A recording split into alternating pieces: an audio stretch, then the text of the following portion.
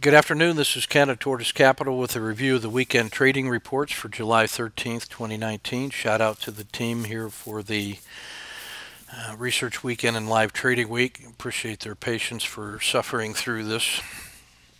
Education is pain, and so we must be well educated because it hurts. So the market is in bullish normal conditions. On a short-term basis, using the NDX10, we are at the high end of overbought at 99 out of 100. And on an annual basis, we are at 100, which means that we are at the peak of the annual price levels, so deeply overbought in both conditions. In the market mosaic, price with respect to the 200-day moving average is green bullish at 8.23%. That means we're over 5% above the 200-day moving average and the boundary to sideways. Well, we're 8% over it, so we're 6% above the boundary to sideways. So this is very good. Slope of the 50 has improved to 0.22%, so that is yellow bearish. That's slowly getting better. ADX 14 is strongly trending at 27.8 to the bullish side. The risk index is the 30-period moving average of the VIX divided by the 10. 1.0 is the boundary between risk on and risk off. The current reading at 1.135 is deeply into risk on. We take that score and compare it to the last 5,000 trading days and compute the risk Z by finding the average and one standard deviation above or below would give us a Z-score of 1 or -1. That current reading at 1.39 means that we're almost 1.4 standard deviations above the historical norm, so this is extremely bullish. It's so bullish that it may not last much longer. That's what that is. So the risk Z histogram shows a time series of the last 90 days, and you can see that we've moved from, in the last 45 days or so, from a risk Z score of -2 standard deviations to positive 1.5. The improvement in the volatility statistic there has been almost 3.5 Z scores. That has been a brilliant time to be long, and we're going to see that reflected in the slope of the 30-period regression line, which is as steep as it has been in the last 10 years. An incredibly powerful move over the last 30 days. When you see extreme readings like that in the broad markets, you have to wonder, was that just leg one and we got another one of those coming? Or has everybody that was going to bought? Everyone was going to buy, have they bought? So we got to be careful about being near the end of a bull run, and so we're going to be paying special attention to those positions where we've gained profits that we want to maintain, and so we're going to be judicious about adding secondary positions. In the next video, when we take a look at the portfolio management, we'll see a number of positions that I exited on Friday because the results were so extremely good that I just couldn't take it anymore, and I wanted to reduce my exposure to potential reversals next week. If the market keeps going up, I can get back into those on an intraday basis, but I wanted to lock in a bunch of swing trades. So you will see at the end of a really good run like this, when we are well beyond a 1.0 on the risk Z, that's where it gets more and more likely for turning points. We haven't seen it yet, but I wanted to lock in gains while the market's at all-time highs. So that's the story behind risk Z. In blended monthly rebalancing, you can see that the next reevaluation will be on or about 1 August. The current holdings for that should read July are the Qs, Australia, and the S&P, and then the holdings for ETF 22 and 32 feature technology, consumer staples, and financials, and then an ETF 32 Brazil, which has been making a very nice move as well. The current leaders as of Friday, you can see for each of those various portfolio families, the current holdings or the current ratings as of Friday. And that includes the the Dow 30, the sectors, and the ETF 200 portfolio. In ETF2, the theoretical exposure of that asset allocation model is at 100%. That means that all 10 of the regional indexes in that model are above their 4-month moving average, and so this is a time to be long and strong and fully committed on the long side. This is a look at the ETF 13 portfolio, and you can see they're all on buy signals. The two strongest sectors on the blended performance there are the Qs and the S&P, and technology has been very good with a 1-week percentage score of 2 in the green. That means it's exceptionally good, and it's going to be great over 1 month. So technology is dominating. It's also interesting to note that DIA is doing almost as good, and that would tell you that the technology members of the Dow 30 right now, unless things change, I'm looking for those to be momentum continuation plays. So if the market is up on Monday and those are doing better than the market, then I'm going to be piling on names like Intel, IBM, Microsoft, Cisco, Apple as a default position.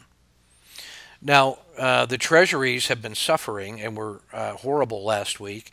And at the very bottom of the stack, you see Japan and emerging markets have been lagging. So right now, it looks like all U.S. and especially tech. ETF 32 takes that same basic 13 and adds some additional, more specific subsectors. So we add in the XL sector spiders and then a few of the country and regional indexes. And again, you see everything except Europe and China are on buy positions. So China and Europe have been lagging. They are below their 4-month moving average. That's why they're on cash positions. And you can see that China has been horrible and the last week was still bad. So conversely, if the market is up or down but China is doing worse, and especially if they're losing, then China would be the first place I look to get short. If the market is down, and when I say the market, I mean the S&P, if the S&P is down but China is worse, then China is going to be my go-to position for shorting. The same thing with Europe. But everything else has been long and strong. Now I notice that the commodity index, DBC, has been bad, but the last 1 week and 1 month have been good. So that may signal something like a buying quality on sale. It's been horrible and now starting to get better. So that's in the springtime. Now, if that's really true, then those things could go on and eventually work their way to the top of the stack, and we were getting in on them earlier. So that's why those are of interest to me. The energy sector as a sector looks like that as well. It's had a great month and a great week, but long term it's been horrible. So this might be a chance to look at that sector, which is different than the market performance itself, but starting to turn. So I'd be looking at oil and then the as well as the sector, but I'm looking at things like Chevron, ExxonMobil, and then Devon Energy, that mid-cap company that we like so much. Other things that are of interest here, industrials, XLI, and DIA are green and white on the 1 week and 1 month. So that may be early in their outperformance, and they're just beginning to emerge as short-term leaders, so there may be more room for them to continue. So I will take a look at those charts and frame them with care when I get to the chart review. So that's on my short list of things to prepare. In the Dow 30, the winners, long-term, Disney, Microsoft, American Express, and Visa, have been above average but not exceptional over the 1 week and 1 month. But what looks really amazing is Goldman Sachs, which is on the white for blended percentage, but has had outstanding performance 1 week and 1 month. So I'll be interested in continued performance or momentum plays in that. Also, United Health demands a close look. A 7% 1 week return makes that exceptional on its own merits. So I would compare that to the healthcare sector and in the market. So if the market were up and healthcare were better than the market, but United Health is even better than the sector, then that's going to be one of my top 3 or 4 things to focus on immediately. So the logic chain gets me from the market to the sector to the target, and I'm building on the idea of a continuation of momentum. Boeing has continued to do well. It's recovered well from the bad news of the 737s. And so that's one of the contributors to strengthen the Dow. So if the Dow is better than the market and Boeing's better than the Dow, then that'll be a place where I can continue to buy recovering momentum. Intel, especially love this one. Remember my previous remarks about technology. Well, it's been horrible on the blended return, but last week it was exceptional, so it's green, and it's above average on the 1 month. So I believe there's still more room for Intel to go to catch up to the outperforming tech sector. So this is almost like Kim Anderson's legendary pair trading, where now the thing that had been lagging is now starting to catch back up to the sector. There may be some more buying opportunities as people continue to be convinced that Intel may not be going to zero. So that's how we read the different color codes to help us get broad insights into shorter term and longer term momentum. By the same token, Caterpillar is white for the 1 week and green on the 1 month, and that may mean that its 1 month outperformance is starting to slow down. So white then green is a signal to be cautious and make sure that we've locked in gains on Caterpillar. And the same would then be true of Home Depot, which is white and green. In the sector spiders, semiconductors linking in with technology, that's been green all the way across the board and continued its strong performance, so I like that.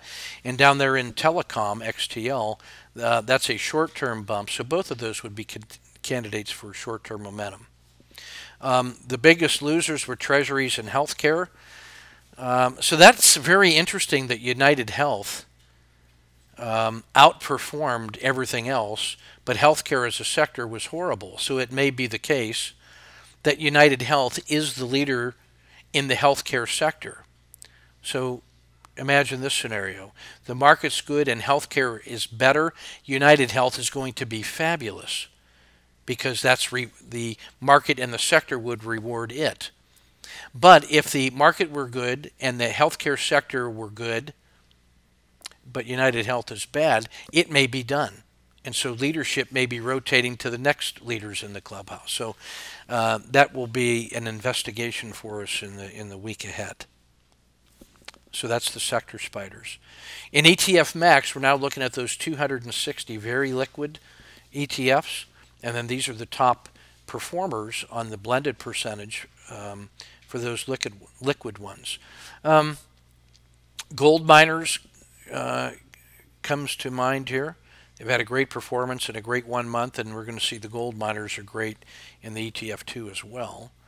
But this will give you some idea of the top-end momentum winners for the long term, and it would allow us to trade frame off of that. In the ETF2 regional report, we're now using a slightly different lens to look at strength, consistency, and quality to look for long-term relative strength. So 9 out of the 10 sectors are on a buy signal. 1 is on cash. So that should actually read 90% and 10% because the underperformance of Europe gives us a little bit less confidence on why we want to be fully committed. So that weakness in Europe is now of a concern. So that should read 90 and 10. The market's in bullish normal conditions. On a global basis, the S&P with a strength rating of 66 is stronger than EFA at 51. So right now, the S&P, which represents about 52% of the global market cap, is outperforming the rest of the developed world, which is represented by EFA, which is that blend of the Euro-Asia. So right now, the default position is to look for momentum to continue in the U.S. rather than the globals. Inside the U.S., the strength is in, now I'm looking at the strength column, technology at 71, then the S&P large caps at 66, then the mid caps at 55, which were in the white, and now the U.S. small caps are the laggards in the U.S., and they're in the yellow, so they're actually below the average of that 260 ETF. So right now, The winning positions are large caps and technology, and the Russell 2000 are the laggards. So if the market were bad and the Russell were worse, then the IWM or the Russell 2000 futures contract becomes a candidate for intraday shorting as weakness continues to fail faster. So that's how the logic chain gets us from market conditions to the sector or to the asset class. The two weakest sectors are emerging markets in Latin America. Inside the sector spiders, looking at the strength column, technology, staples, and discretionary are green and great. And the energy sector, which had been red, is now in the yellow. So energy is starting to make that turn, although it's still lagging behind its contemporaries inside the U.S. So I'll be looking for that as a point of differentiation. I would then take those strength ratings and put this on a geographic map. I start with the U.S. in the middle. And most of the U.S. is above average, and the technology, upper hand right, is exceptionally good. Europe is below average. Asia, less Japan, is above average, but Japan is lagging. You can see China and South Korea are exceptionally bad, but strength is in Australia, Taiwan, and Philippines. Inside the Western Hemisphere, Brazil has been brilliant. Canada has been above average, but Mexico is horrible. Now, that's really good news for short-term traders because Mexico and Brazil ETFs are outstanding intraday trenders, so they're great for frog trading, but they also have powerful swing moves because they react on a different basis than the global giants of Europe, the U.S., and Asia. So while those things are cycling on the global superpower level, Mexico and Brazil can be very trending in their own way. So they are least correlated among the big asset classes to the broad market. So the fact that one is red and one is green gives us a real possible pair trade to set up in the way that Kim Anderson so beautifully described to us. Inside Europe, the strength is in Switzerland and France. Austria is lagging. In the other asset classes, gold has been exceptional. Treasuries, bonds, real estate, and private equity are above average, and commodities, oil, and silver have been underperforming. So there's a possible pair trade there in the precious metals between silver and gold that might be of interest. Now, if I take the top ETF 30s based on liquidity, and then, so this is an extract of that ETF2 report, you can see the silver miners are greens across the board.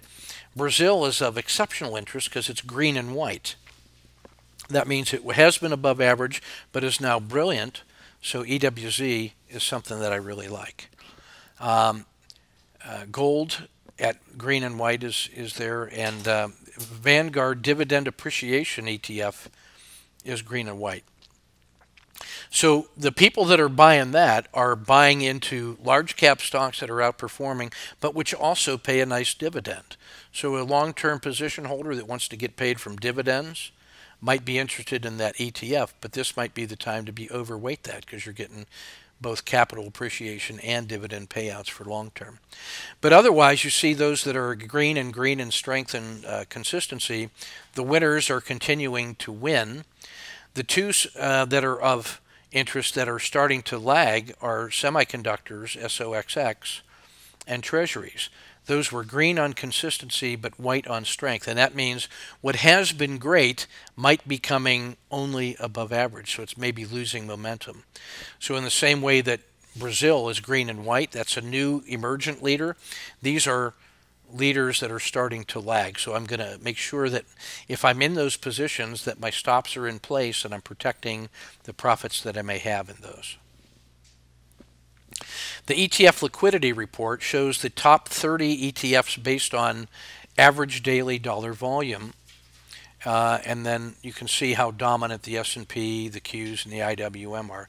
So these are all symbols that have enough liquidity that can be traded successfully intraday because there's enough liquidity that leads to narrow spreads.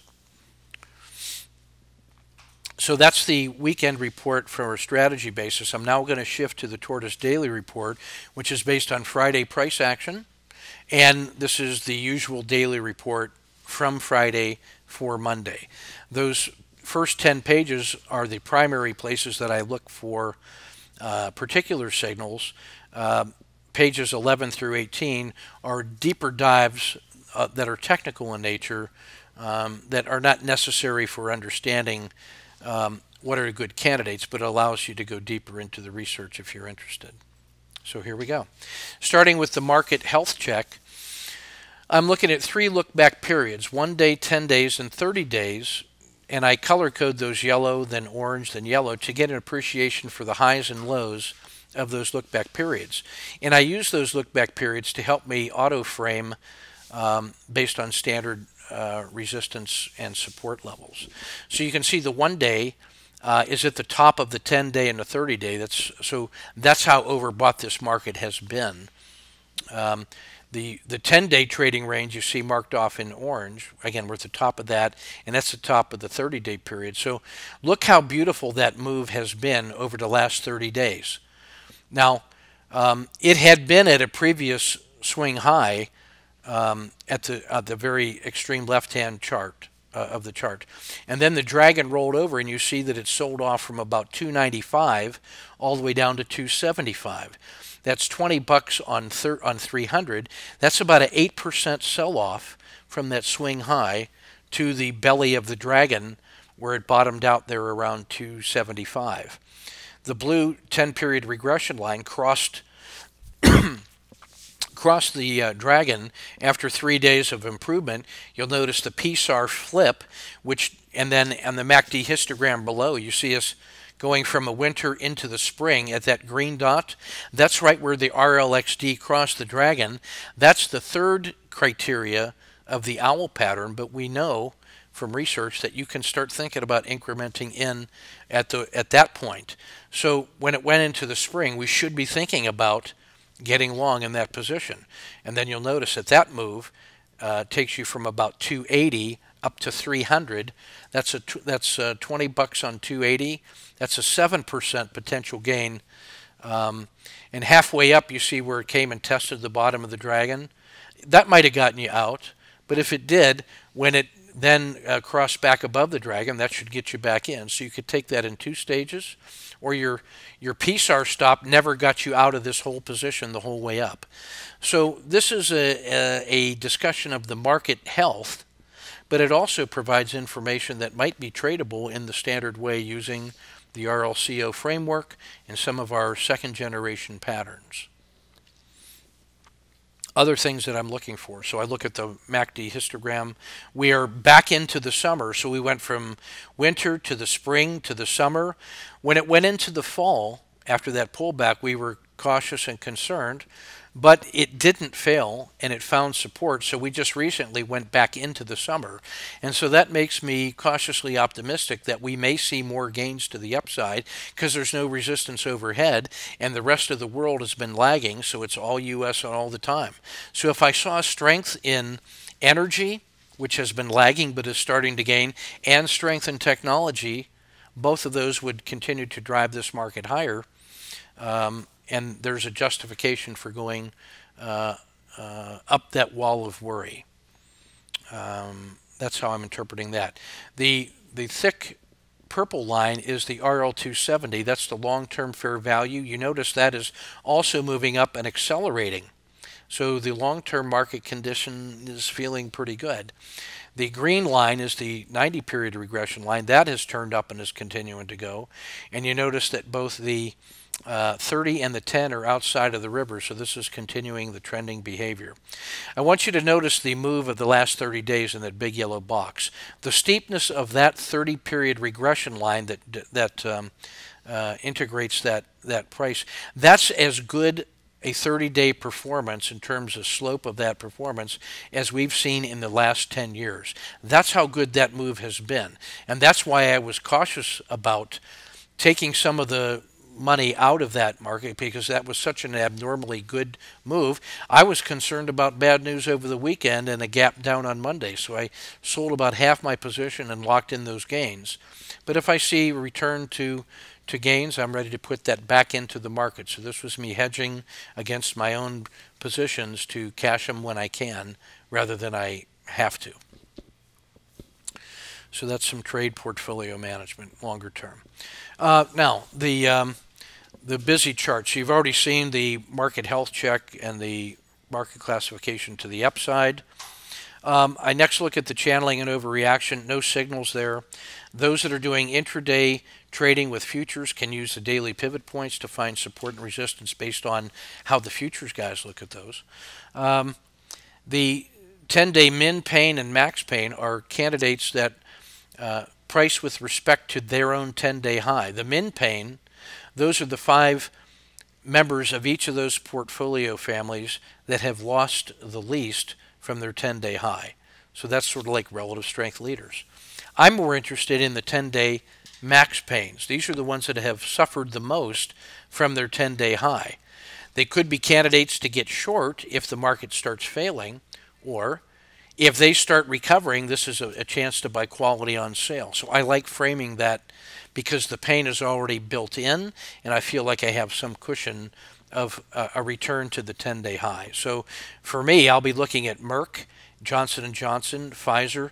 Oh, that's consumer staples and healthcare right there. Verizon and then Walgreens. So 4 out of the 5 are consumer staples that are also related to healthcare. I'm very interested in that as a category. The Dow 30 Tactical Summary. On the left-hand side, you see mechanical systems. And if there's a green square filled in, those have fired on a mechanical basis. So right now, Merck fired on both channeling and overreaction. And I know those are long-term reliable mechanical signals. So I could either just put a market buy at the open, or I could frame that trade. And if I see actual performance, then I can get long, and I'm using intraday techniques to refine my entries.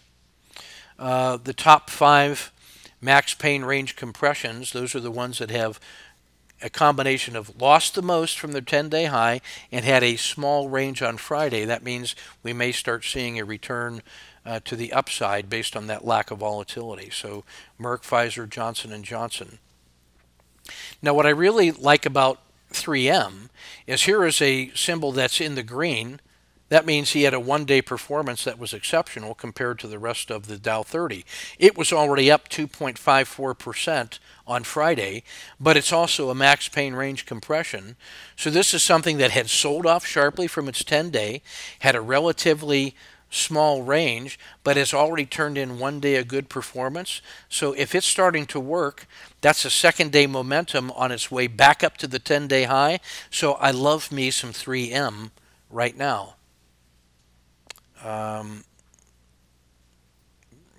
That's how we read that. The next thing I look at is RSI2.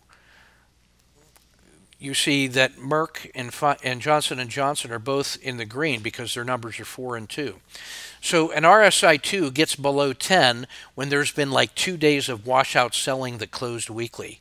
That is quite often an indication of a handoff to the guys that now want to buy quality on sale. So I like looking at those for potential recovery from a 2-day harsh sell-off. You see those symbols in the price change that are in red. So Merck, Pfizer, and Johnson & Johnson are all in the red. So Merck lost 1.6 on Friday. It's down 5% over the last 10 days and down 4.8% over the last month. Those are coded red because relative to the rest of the Dow, those are so bad that they stand out by being exceptionally bad. Well, that's true for Merck, Pfizer, and Johnson & Johnson. Conversely, 3M and Caterpillar were exceptional one-day performers. Caterpillar is also up 8.86% over the last 1 month. That's so good it turns out that it gets a green rating on the price change percentage and so on. Moving over to the NDX column, what I want you to notice is that Johnson & Johnson has a score of minus 105 over the last 10 days. That's so bad. That means if you took the 10-day trading range of Johnson & Johnson and made that on a score of 0 to 100, it lost that much on one day, so that had to be a big gap down.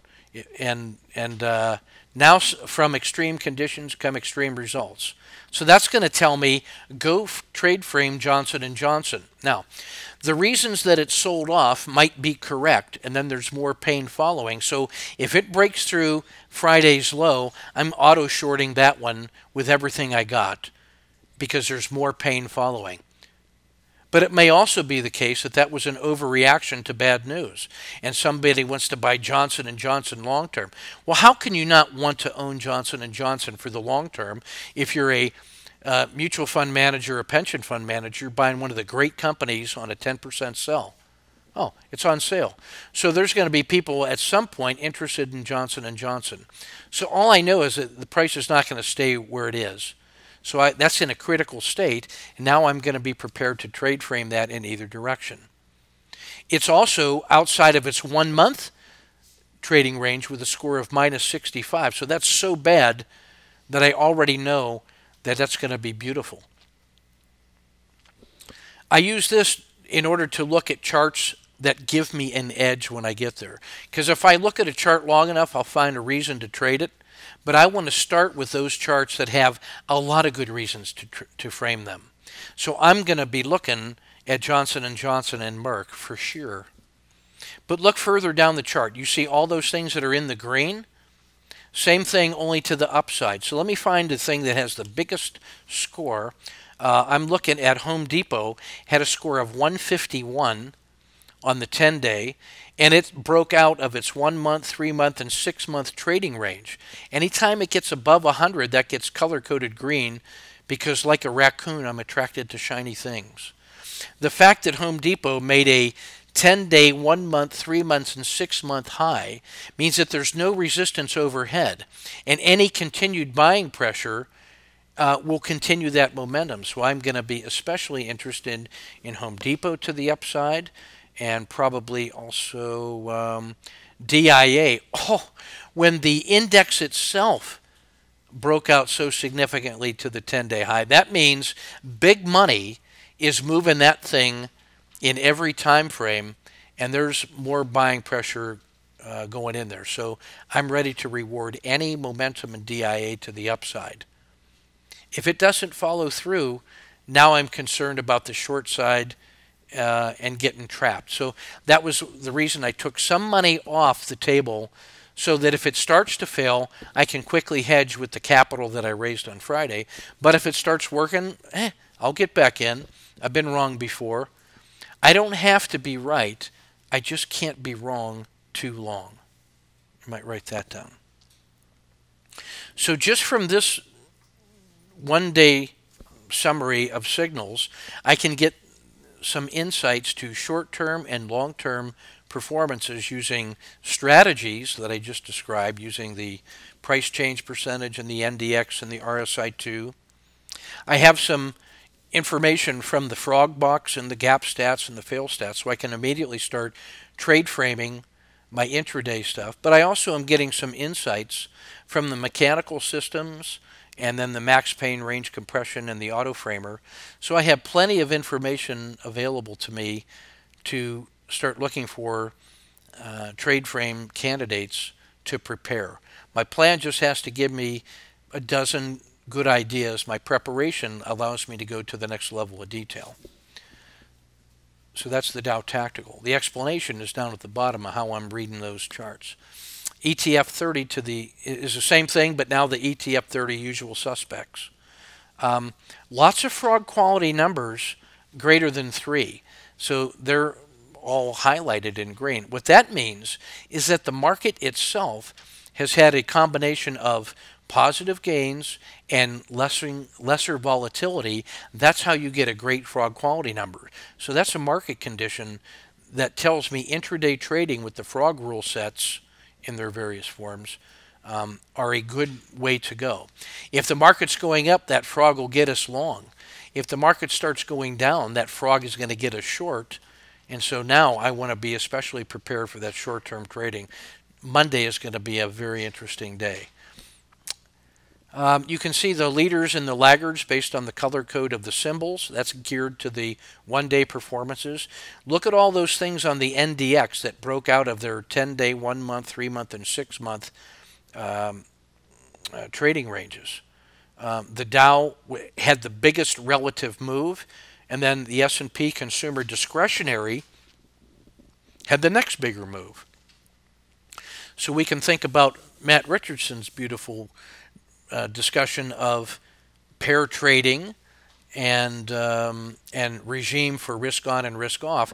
So now if the large cap stocks are doing exceptionally well as an asset class, and the consumer discretionary stocks are doing well as an asset class, that tells me there's some long-term money buying the U.S. and buying some of those discretionary stocks, and I would not be surprised with more follow-through, despite all of the reasons that you could imagine not to believe in that, some of which caused me to harvest some money as a hedge over the weekend. So there's a lot of good things to be interested in there as well. Metals and mining is of interest. XME, because that's been bad for 10 days, 3 months, and 12 months, and yet it was pretty good.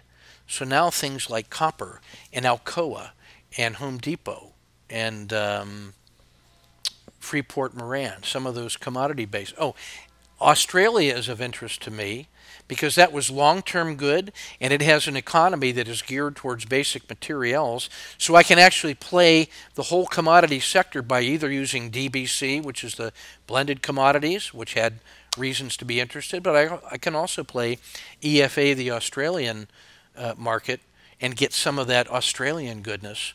And I may take a look at the currency pair between the Aussie dollar and the yen or Aussie dollar US to see if there is a currency component to the outperformance. And so for you currency traders out there, there's some good ideas potential.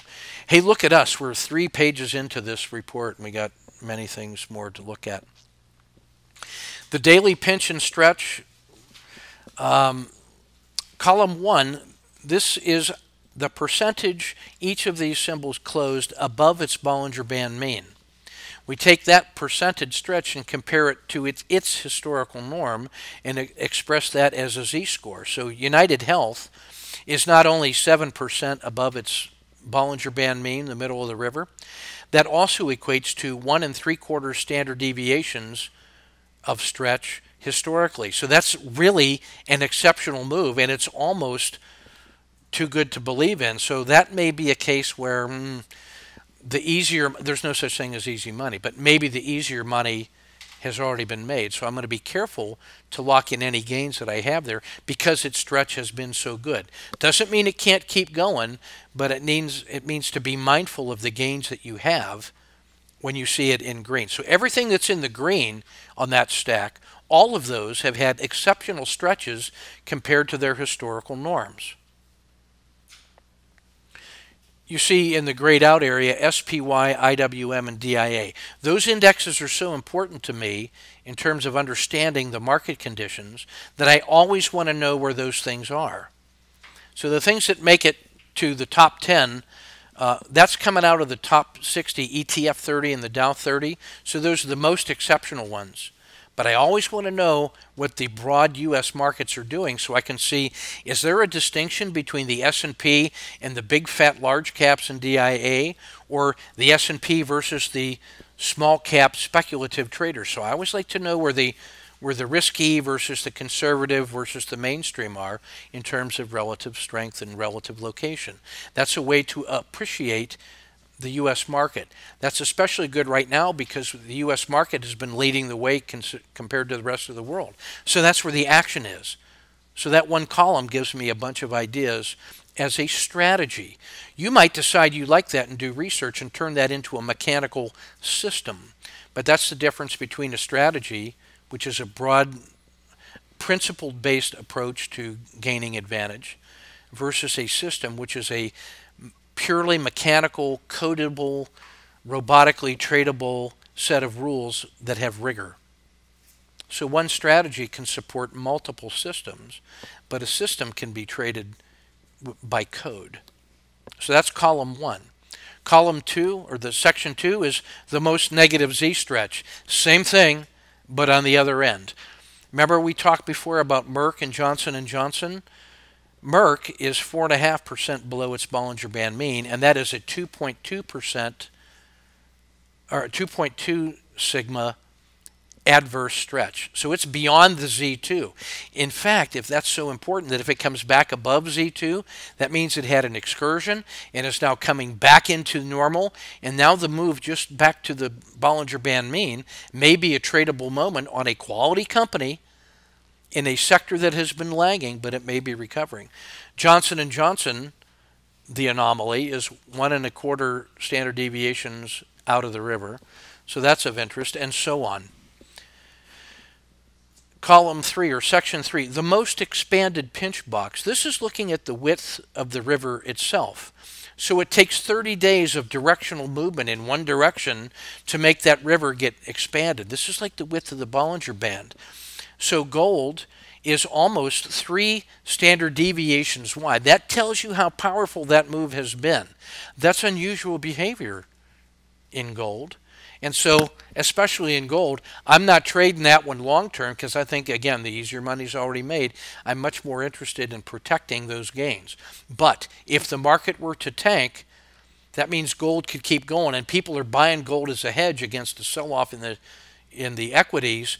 So if the market is weak and gold is doing better, alert, go take a look at the gold miners, which we're going to see is the best performing ETF out of all 260 on the ETF2. So when gold is good, gold miners can be great. So that relationship now can help steer you using the logic chain to find things that are valuable. Microsoft is the only other thing that has a wide river, that pinch box, if you will. That's the width of the river.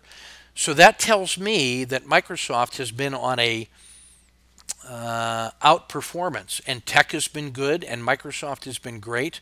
Microsoft could be that leader that was helping tech at the same time that Intel was a tech laggard that is starting to work. So now there's a relationship now between great tech, Microsoft, and lagging tech, Intel, but which has some room to make up. So you pick which end of that curve you're interested in. I'm ready to trade either one of those. Coca-Cola, on the other hand, with a score of minus 1.05, that means the river has compressed to an abnormally tight range. And I'm going to go frame Coca-Cola as a potential Z3 breakout. That's how tightly compressed the Coca-Cola trading range has been. Its volatility is compressed to such a level that it's exceptional. And then when I look at the right-hand side, I look at all of those exceptionally compressed pinch boxes. Verizon, Europe, Mexico, and Mexico, that's beautiful for intraday frog trading, and it also trades beautifully as a swing because it moves to its own drummer. It is not so caught up in the global superpower economic stories, so it's both a good intraday and a swing trading candidate. That's why it's a frog champion.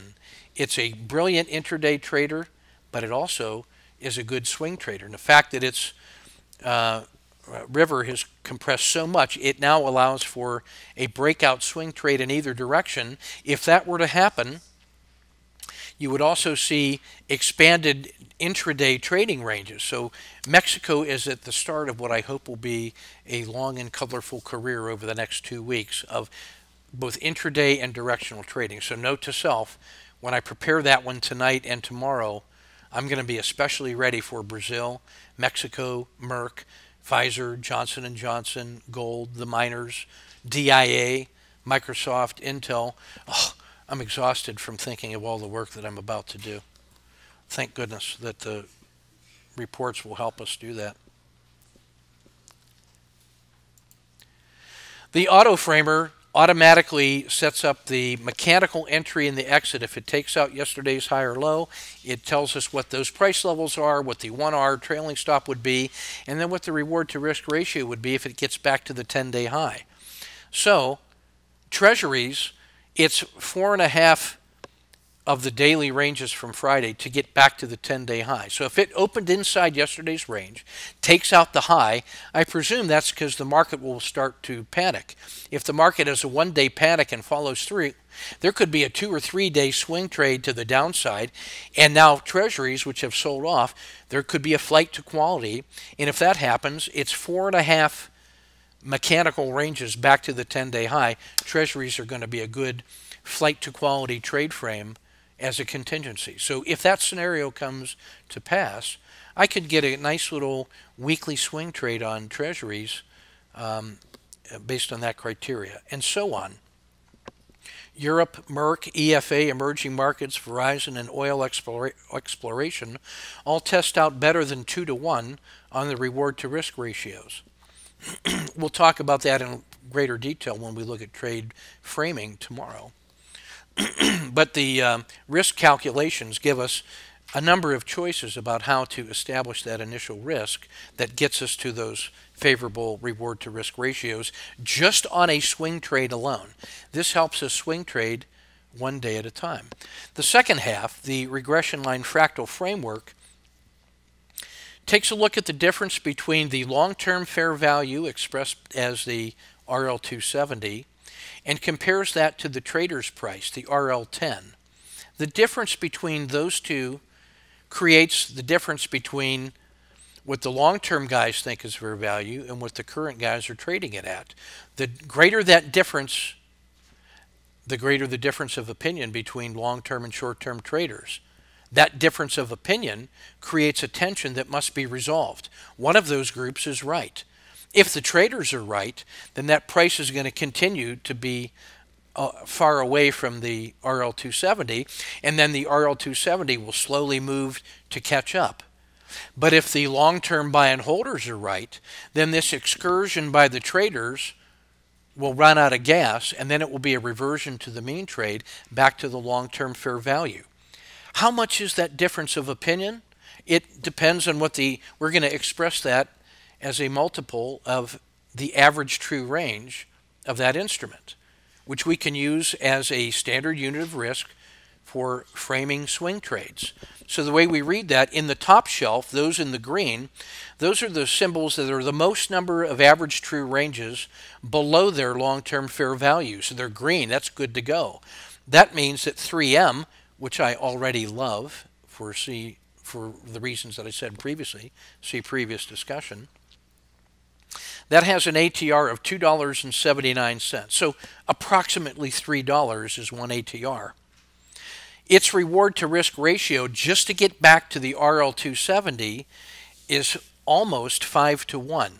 And that's with the $3 stop. That tells you a reasonable upside move over the next 2 weeks could be $15 in 3M. Knowing that, I can see if there's a swing trade frame. If I'm a day trader, I could set up that swing trade. Then if I see 3M intraday outperforming the S&P on a day the S&P is up, I can get some intraday goodness, and then as it goes towards the close, sell 80% of my position, and now I've earned money intraday to carry the overnight risk on the swing trade, and now I've used markets money to take the risk, and I get my seed money out of there. That's swing trading one day at a time using core and turbo techniques. So by looking at this, I can, in the Dow 30, the ones that appeal to me are Merck and 3M. Boeing is kind of interesting. But it's only got a 2 to 1 ratio for reward to risk, but certainly 3M and Merck. Among the ETF 100s, natural gas and China are around 2.5 or 1.5 ATR. So there's not as many good candidates that are underneath their long-term fair value. But that's how I can use that if I'm interested in buying quality on sale, and I use the RL270 as the reversion to the mean trade. The bottom shelf, these are the symbols that are the most numbers of ATRs above their long-term fair value. Now, I'm not surprised to see these large multiples. Home Depot is almost 8 ATR above its long-term fair value. So you see, as a general rule here, all of these candidates are many multiples beyond their RL270. That's not unusual when you consider how powerful the last 30 days have been for those large cap stocks. So all of them have been on a buying frenzy. So the leaders are going to be the most advanced beyond their long-term fair value. So those are candidates for continuing to reward momentum. If they keep going, those are your leaders. Home Depot, Visa, General Electric, Walmart, believe it or not, and then AXP. And then in the other symbols, consumer, I think that's Staples is XLY, I may be wrong. MU is cattle futures. There you are, commodity people. So right now, everything in that stack of 5 is at least 6 ATRs beyond their fair value. If I wanted to play on the short side, I might just pick, if I used 2 ATRs as my trailing stop and it sold off 2, there's still 4 to get back to its long-term fair value. So I can now use this as a way to rapidly frame swing trades simply on the basis of trade location, price with respect to a standardized way of looking at long-term fair value. Tomorrow I'll cover more about the logic behind the regression line fractal framework, but this is simply a way to look at the difference between the trader's current price expressed by the RL10 and the long-term buy and hold fair value, the difference between the RL10 and the RL270. So I'm using those, the outside pair, the 10 and the 270, the fast of the fast pair and the slow of the slow pair, to get the biggest measurement of the difference of opinion between traders and holders. When those two things come together, for that moment, the traders and the holders both agree that that's the fair price. If the volatility is low, then that sets up that super pinch. Because now all I know is that that price is not going to stay that way forever. The traders are going to start their excursion. So when we talk about regression line fractal framework, that's a rapid way to find out what is pinched and ready to explode. So that's how we might read that chart. The auto framer gives you some of those mechanical entries. The other ones you can frame by inspection when you look at the daily charts. The daily squeezes. So this is a way to do swing trading one day at a time. So what we do is we take a look at their average true range over the last 14 days. That's sort of the expected size of the daily move.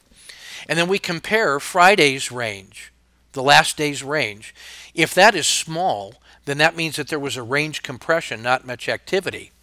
So if it opens inside that range and then breaks out above or below, and we just take a one-day average move, that ratio is now expressed in the reward to risk. We take that range stat, which is the maximum intraday move, which is an average plus a standard deviation, divide it by the range risk. So that means C, which is Citibank. Oh, Microsoft, beauty. It compressed to such a level that it's like a coiled spring and is ready to break out. I'll talk more about that when we get into preparation. But this is a way to use swing trade characteristics to find one-day pops.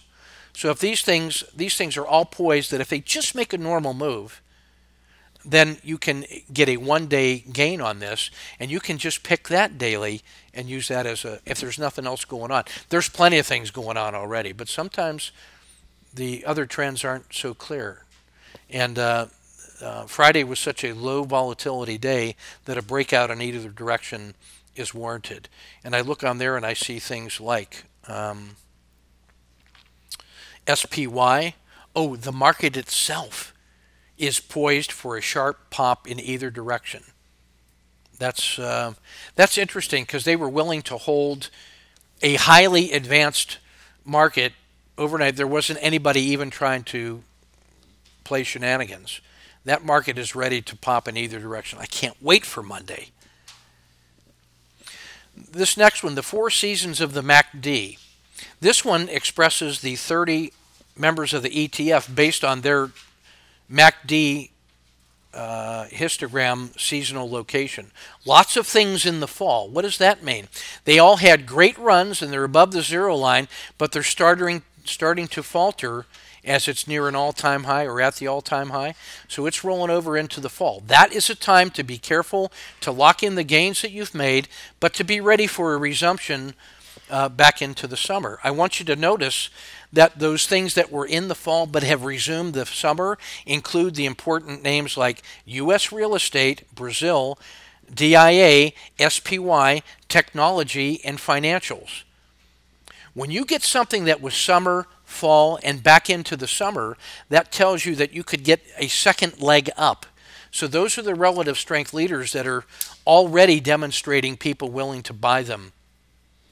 The ones that are in the fall are the ones that haven't made that turn yet. So like IWM, that's in the fall, and we know that the small caps are lagging the large caps.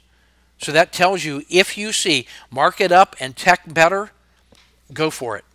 But if you see market up but IWM better, that tells you that those reluctant traders are starting to juice the futures contract for the Russell, and they are aggressively pursuing upward gains.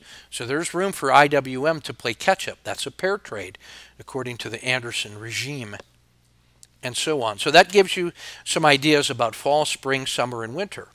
Now, just take a look at NIO. That's a China eBay or something like that, some China tech thing. My officers loved that thing back when it was trading up around $9 and $10. They wanted to put money. I said, take a look at the chart. I don't know if I would do that. It sold off to 2.5, and they were glad they didn't do that. And I said, around around $3. That notice how that dragon rolled over, and you get an owl entry, that second green dot, and the third green dot. You had 3 scoops and covered. We ventured another short, and then that scratched, and that gave it enough time to be deep into the spring and became an owl, which we then just put a second position on. And the target is all the way back up at that purple line at the last place that it got to before it collapsed. So you could see that as a collapsing dragon as the first and the second position, and the third position on the short side were all continuing to fail and collapsing dragons. And then it bottomed out and gave us an owl entry, and all. So that's the move that I like. That's why I love the owl. And if that owl had failed, the size of that failure on the upside would have been the size of the failure to the downside on a percentage basis. But NIO is not going to zero because the Chinese government will buy it and keep it in business, because that's what they do. So that was like just buying an option. If you bought it at $3 with a $3 trailing stop, you just bought an option on NIO. And then if China's not going to go out of business over the next 100 years, that's going to be a good position. So that's why you might be interested in that strategy. So one of the things I like to do is looking at an expanded set of symbols and just find the things that were in the winter that went into the spring. That's how you find owls. Owls begin to thrive in the spring. So a winter that was an exceptional sell-off and now becoming spring is the owl, and then the continuation patterns become the spring into the summer. So you can use this idea just on its own as a strategy and then go frame those in the way that we're going to learn to frame tomorrow. So just from, there's a dozen ideas just from that chart alone. So you don't even have to listen to the previous hour-long discussion of trivia. You might discover you just want to do 4 seasons of MACD and use that as a guide. That's not dumb. ADX still working, details. I'm looking at the market mosaic. This helps me appreciate market classification. So the upper left-hand corner, the 30-day regression line, the slope of that is so good that we were well more than one standard deviation compared to the last 180 days. Chart 2 is the slope expressed over 180 days. You can see the time series. That is the slope stat of the market. One of the reasons that I was concerned about this movement in the S&P was notice how that has now closed to that black line. That black line is the 10-day moving average of the slope. And whenever that crosses over its own 10-period moving average, and it's already more than one standard deviation above the black line, that solid black line is the average. That has often been a turning point on an intermediate basis. And so what I was looking at Friday was a market that was well overextended, had an amazing 30-day performance. I mean, one of the best 5 in the last 10 years, and is now starting to roll over in a slope stat. Wouldn't surprise me if that was an intermediate high. So let me take off half my positions, the ones that were already starting to suffer, raise some capital. Now if I need to quickly hedge, I can get to market neutral. Oh, I'm already market neutral. So whatever the market's going to do, I'm either going to take off the long positions because it's failing, and I'm going to add 2 scoops on the short side, or if it goes off, I'll take off the hedge and I'll just be directional. So I have no gap risk overnight, and I funded that with the money that I harvested from Friday. And I used that with a leverage position, so I didn't tie up a lot of capital to achieve market neutrality over the weekend. So I can go through this suffering with you and not worry about what's going to happen on Monday. Because I knew that we're going to be practicing and working, and my attention on Monday is on your learning and not on managing my positions. So I want to be market neutral in the world going into Monday. So that's why when we go through the other slides of the 60 slides we're going to look at, that's why I needed to be market neutral for that. Okay. The stretch stat is simply taking a look at how far has price moved away from the 200 moving average compared to its history and the standard deviation. So you can see that 8.5% we are above the 200. That's the best it's been in the last 180 days. That's how good this market has been. And that's a reason why it could keep going. But just know that historically that's already been pretty good. Chart 5 is a 10-year look at the slope of the 30 compared to the last 10 days. Notice that on the 10-day or the 10-year basis, this is one of the 5 best, 6 best. This is one of the 6 best 30-day performances of the last 10 years. It's a 2 sigma performance looking at the long-term look-back period. That's how good this is.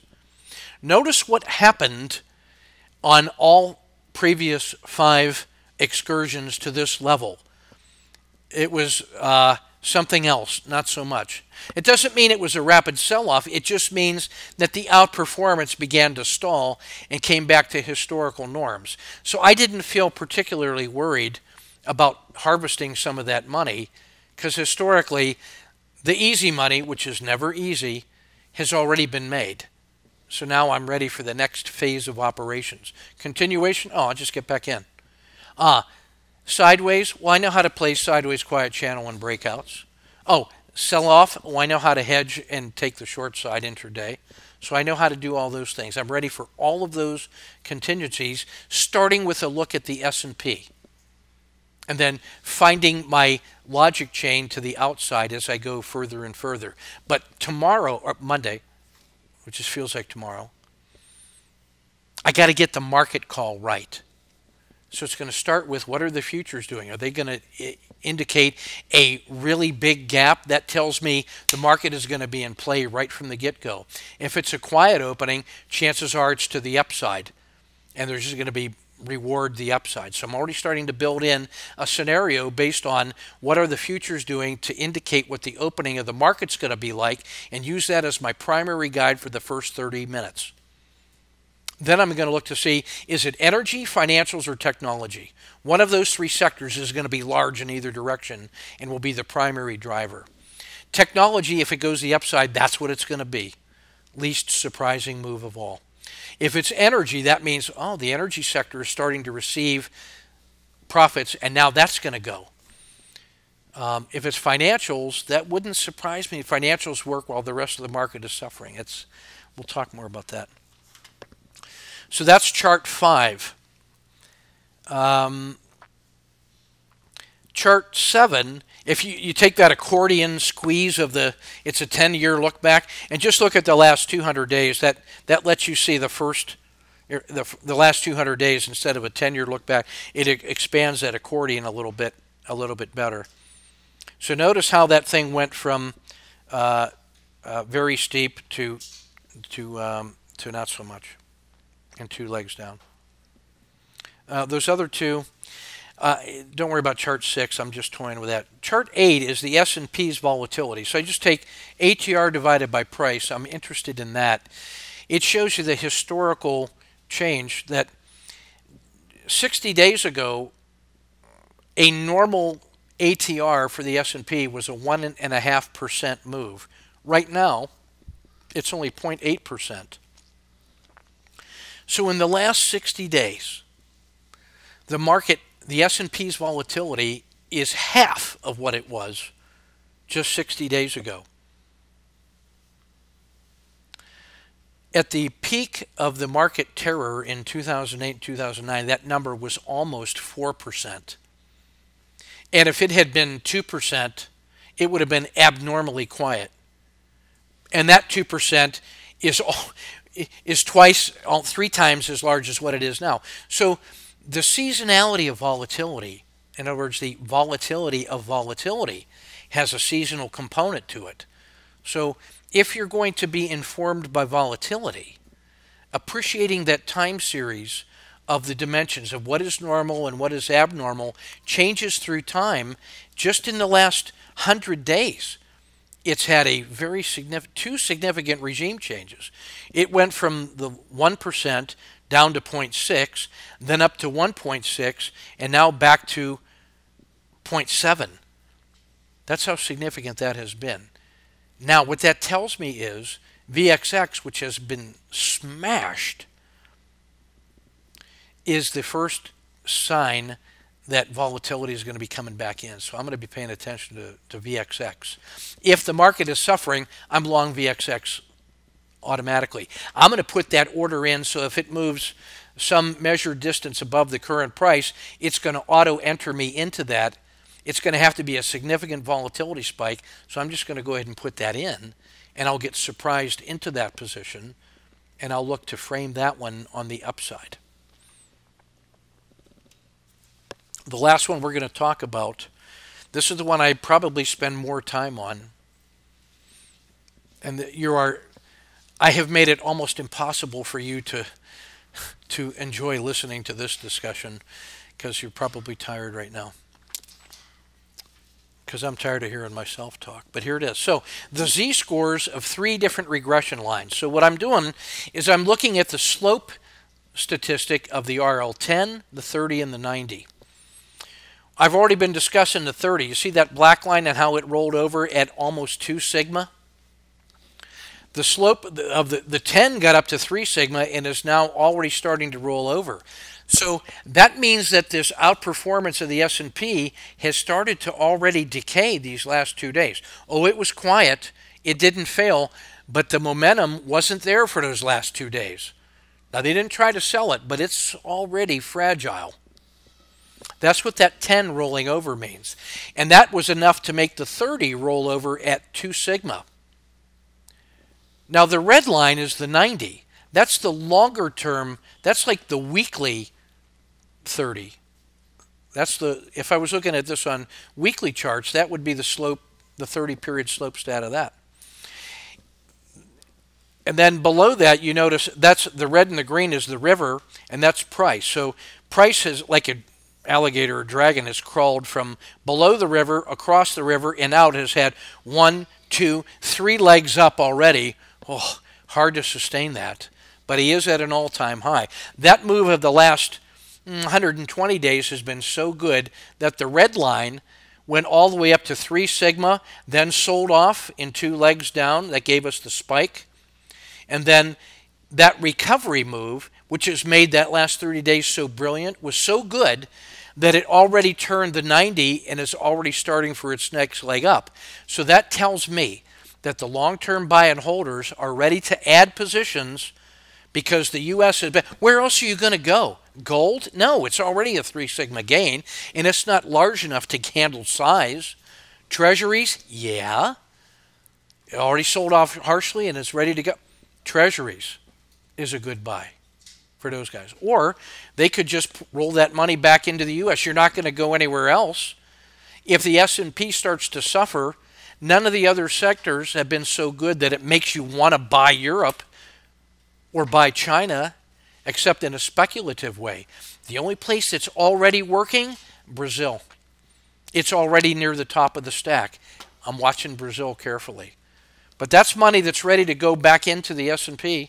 They'll say, hey, already at an all-time high, Trump has weathered all the storms. The Democrats are morons. They're all going to lose. They're so stupid. They can't figure out how to run a campaign. So it's going to be Trump, and he's been good for the stock market despite all his other shortcomings. So that's the sheep talking right there. So there's room to the upside is what the 90 is saying. That has stabilized and the potential for another leg up. That means another 5 to 8% is already baked into the cake. That is a $15 move in the S&P. 315 is in play on the upside for those of you keeping score at home. I swear to God, that's the last thing I want to say. Everything else in that daily report are details and things of research interest, but that's plenty of ideas. Now, all of those dynamics that we just talked about are going to be in play all week. So now I have seeded my longer-term brain with all of those relationships. I'm going to draw a logic chain diagram that tells me how am I going to get from the S&P to those sectors to those companies. I'm going to go back through my notes, which if I had been making them, would list all the symbols that I'm going to go and prepare a trade frame on. So that was just planning to find 20 ideas for market up, market down, market noisy, market quiet, sectors up or down, market to the sector to the leading and lagging candidates with ways to start turning that into prepared trade frames. It probably took me an hour and a half to go through this. I beg your pardon. It usually takes me 15 minutes to call off those ideas. I don't explain them in the weekend report. If guys don't come to this and listen to that and they have questions, I say, well, maybe you ought to just study the home study courses. But I go through this with you because the market is at a critical state right now. It is compressed into a doji at an all-time high with plenty of reasons why it could go higher or lower, either slowly or quickly, and lots of candidates that we could get even more leverage on. But if we get the market right this week, we're going to be great. A critical state is defined as a moment when there's a higher than normal probability that the market is going to make a larger than normal move in a shorter than normal period of time. It's a coiled spring ready to go in either direction, and we can use our work norms to figure out what the difference of an average or a normal or an abnormal move is and how far it could go. Some of those, like back to the RL270, some of those were 9 ATRs. Could be to the 10-day high. Some of those were 5 reward to risk ratios based on daily ranges. Intraday, we can use frog boxes and regression lines and support and resistance to calibrate those expected moves. And we can trade those in a professional way. So plenty of ideas to think about. My bowl feels full. So I'm going to stop that one and we will record that and save that video. That's a mini masterclass on how to read the weekend and daily reports and what those things mean. Now, everything I said, I hoped I had put into words for those who know what those words mean. But this is a chance to be more verbose about it, and I want to plant that seed with you today. What I will probably do later tonight is re-record that, but in the usual cadence. So just the 15-minute piece. And that gives you still 48 hours to really figure out where those ideas were coming from. And you'll be able to think about this tonight as you look at the report and some of the things that appealed to you. Kind of concentrate on those. And I'll ask you to come in tomorrow with some aha moments because of the work you did tonight. And maybe some questions about things that you know. If you spend more than 5 minutes trying to figure out what I meant by what I said, that's enough to make that a good question. Bring that good question tomorrow, and one of your 3 peers may be able to answer it. And if 3 of you can't answer your question, then that becomes a question that's interesting to me, because then everybody will have that question because I wasn't clear or I wore you out. If I've done my job, you should be full right now. All those last 2 pages that I'm not even going to read on the ETF2, it's just more of the same. Only that gives you the top 100, and it's not only the upside, but it's also the downside candidates. And once you understand what I just said previously, you can look at that one as a swing trader or a position trader and come up with 20 tradable ideas from either the bottom, where you're going to go short, or the bottom starting to improve, like a catfish or an owl, or rewarding long and strong, or finding the emerging leaders. There are 4 different strategies that are easy to sort out that you can see in the weekend report. So that's what I want to say about the weekend report, and that's where I'm going to stop the video. Thanks for those of you playing. So that was an hour and 15 minutes. That was 5 times as much time as I normally spend on it when I'm narrating it. It normally takes me 15 minutes to announce those big ideas, but without explanation. When I read the report, after I print them and look at them, I can get all that in 3 minutes in my own little head, because I've conditioned myself through battle drill and expertise of what I'm specifically looking for. And then I can trade frame those quickly. But I spend the time on this with you because the long-term robust edge is being adaptive and having ideas before you need them. Knowing where these different ideas are and learning how to connect strategies and turn them into systems and improve your technique so that you can have some tips about what to do. That's the long-term commitment to learning in an ecosystem of learning that goes far beyond what I'm doing. I don't want you to trade exactly like me. I would like you to think about the markets in those ways so we can get better together. Mercy.